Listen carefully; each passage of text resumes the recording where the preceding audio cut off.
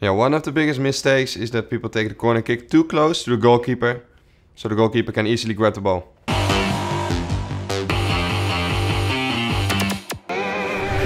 Hey FIFA fans, we've seen that many players struggle with scoring corners.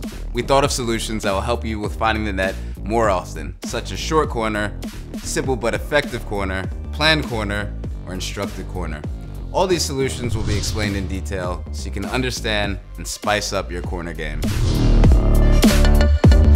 Let's talk about the commonly made mistakes when taking corner kicks. Danny, what mistakes do you see most commonly when people are taking corners? Yeah, one of the biggest mistakes is that people take the corner kick too close to the goalkeeper, so the goalkeeper can easily grab the ball.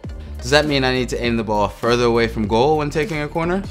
Yes, you need to aim the ball further, but not too far, because otherwise it has no point. Even if you win the header, it's not dangerous at all. I see. Another thing for me is I like to play the ball short, but after I play the ball short, I don't know what to do with it. Yeah, it's really hard. I think when you don't have a plan for the short corner kicks, it's not working. When you just pass the ball blind and try to score, I don't think it's good. Like shown here. We've talked a bit about the problems and mistakes that people make when taking a corner kick. Now, let's talk solutions. Danny, you told me earlier that passing the ball short from a corner kick is a good option. Can you tell me a bit more about that? Yes, when you're taking the ball short, you need to have a plan, and we have one for you. When you call a player short, there will be a player standing at the edge of the box. Sometimes people will man mark him, then you can use one of the other solutions that we explain later in this video. But when he isn't marking the player on the edge of the box, you can freely pass to him and choose further actions. With this solution, you need to have some vision and creativity.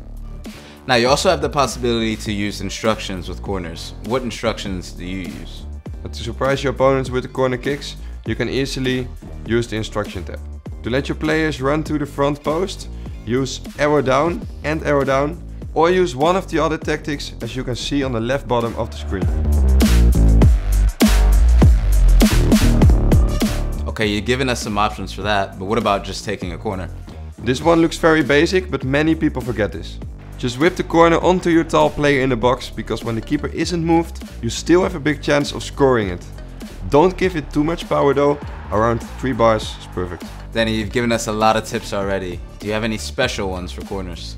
Yes, this solution is a special one, but it requires some practice. Take the corner with a player that can cut the corner inwards. Then use the L1 or LB button to select the highlighted player, then put the mark on top of the box, like in the video, and put 3 bar power. Run to the marker with the highlighted player, cross the ball, aim towards the running player in the box, tap X or A to head the ball to him, and hopefully you get a good opportunity. When you master these tips that we gave you, you can surprise your opponents and maybe score that 90th minute goal. You can also try practicing this with a friend, which will make it much easier.